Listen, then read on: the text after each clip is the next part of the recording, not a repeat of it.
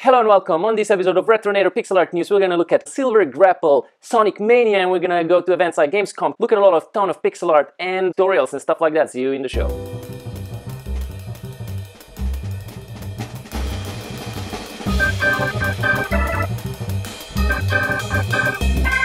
Welcome to last month, today in pixel art. I'm your host, Matej Retrojan. How do you like my shirt? It's Disasterpiece. Let's get right into it. We're gonna start with upcoming games. So Gamescom happened. Indies were very well represented there with the Indie Arena booth. There's a lot of games that were showcased on this show floor. Here we're just gonna look at a couple of them. Aegis Defenders is an action platformer strategy RPG.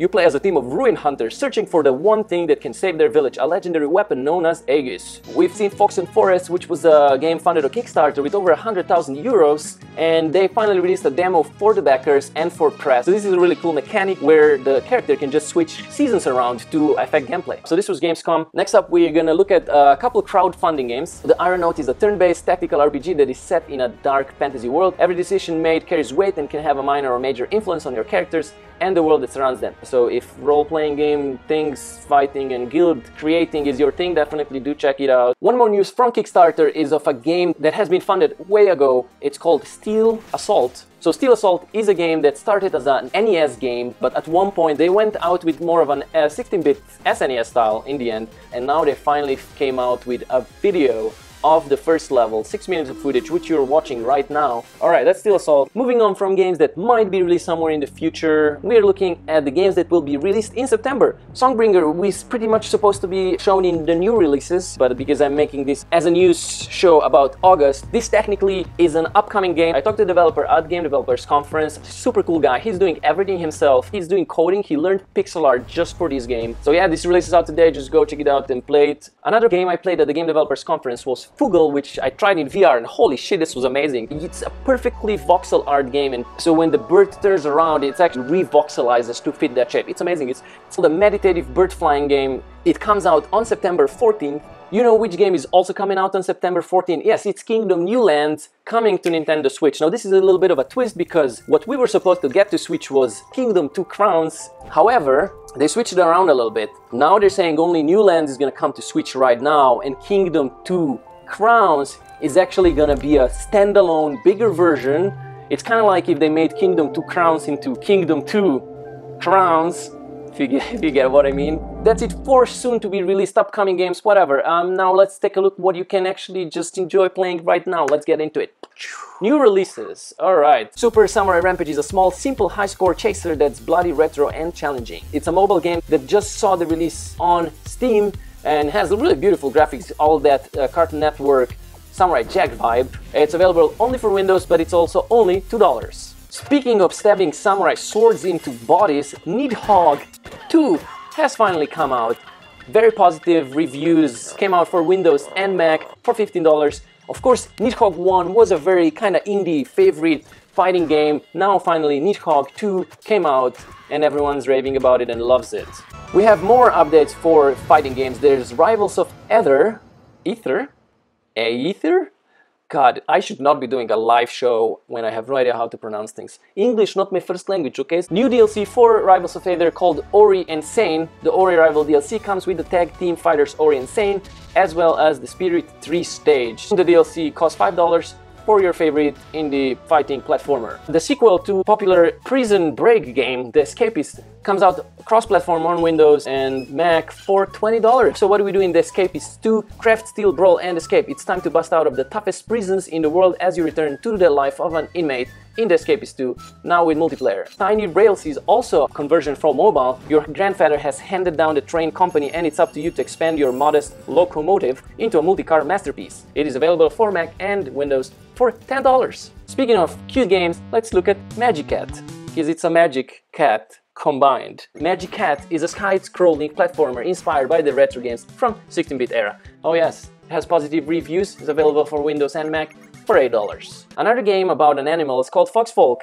Foxfolk is a game about family. Survive as the head of a small family of foxes unprepared for winter. Oh my god, that's so sad. Hunt for small animals, weather blizzards, and gather firewood, all while trying to understand your small place in the world. It only costs $3. Unfortunately, it's just available for Windows. And now to the games that you can kind of play already, but you can't really because they're not out yet, but you can because their demos are out. Rising Dusk is a puzzle platformer like I've never seen before. The unique mechanic is that the more coins you collect, the less platforms you can jump on. So this means that you'll have to restrain your kleptomanic urge and plan the path ahead. So the game sadly wasn't funded on Kickstarter, but part of their Kickstarter, they released a demo already, so you can just go and take a look and play it, and I promise you there will be a weird foot trying to crush you in it. Oh hey guys, look, more foxes. Fjordwind is a light-hearted platformer with a very classic approach. The game takes place in a magical world inhabited by intelligent animals. Shit, ain't that thing for a scary horror movie. Demo is finally available. You can play the demo and it's probably just for Windows.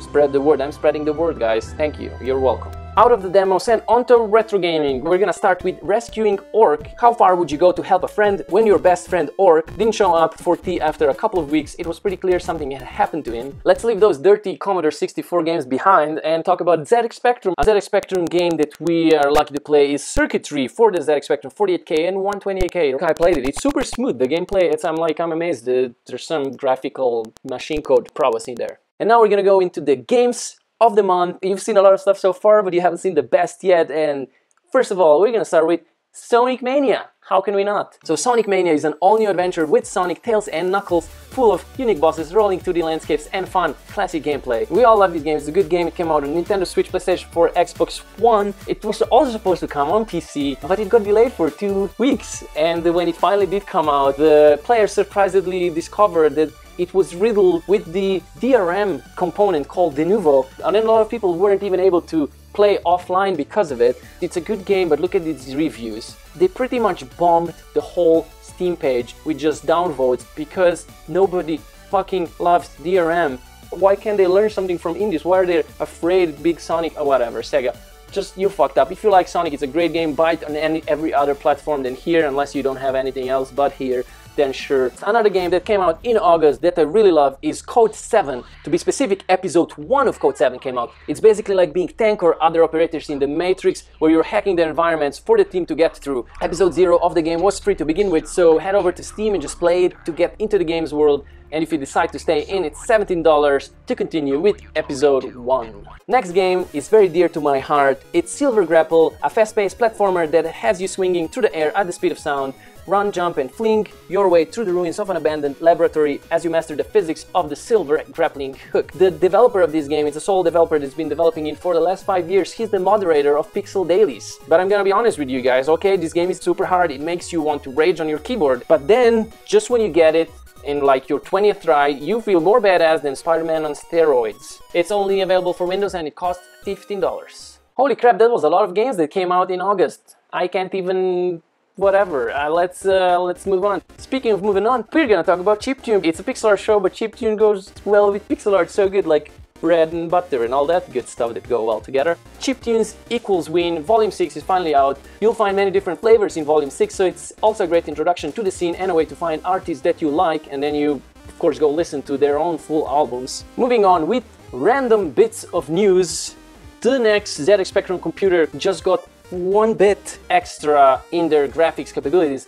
They decided to put 1 extra bit and out of 8-bit go to 9-bit so that each of their RGB channels can have 3 bits per it, so it's 9-bit, and 2 to the 9th gives you 512 colors, and that's a random bit of news.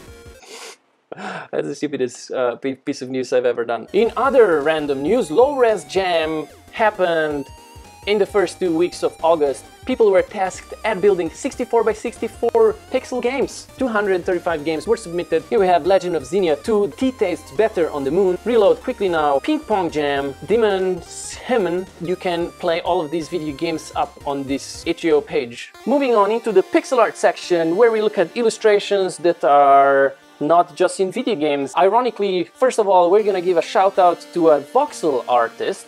Zexors is one of the best voxel artists out there. To me, this is pixel art in 3D. It's just as cute. You can see more of Zach's stuff on his website, and you should definitely follow him on Twitter at Y2BCrazy, also known as I picked my Twitter username when I was in high school. I'm just kidding, Zach Story is a super cool guy. Shoutout of the month to his voxel art. Moving on to actual pixel art, we're gonna look at DeviantArt's artworks because I follow a lot of artists on DeviantArt and I favorite a lot of them and then I make a feature of the ones that I favorited. So you can check out feature time number 6 of DeviantArt. You can see some of them here. Next up, we're gonna look at Patreon Watch. Tavi Navarro posts his Scene 42. Goodness gracious, look at this beauty. Paul Robertson showed us throughout the month of August how he made the cover for Invaderzim. That's why we love Paul Robertson. Next up, Kirokaze, most prolific pixel artist I know out there. We have 4 new artworks: Windy Day, Fallen Soldier, Lava Stage, and Last Land. Then we have Nem. He does all this cool pixel art, like Weekly Drawing number 19. I'm really not supposed to have favorites, but my really favorite artist on Patreon is Veilart, Andrei Ljapicev. He has Twitch streams and I hang out there and sometimes he says, "Hello Retronator, welcome to the stream." It's so nice, it's amazing. Veilart's artworks for August are Relaxation, Eclipse, because of the eclipse.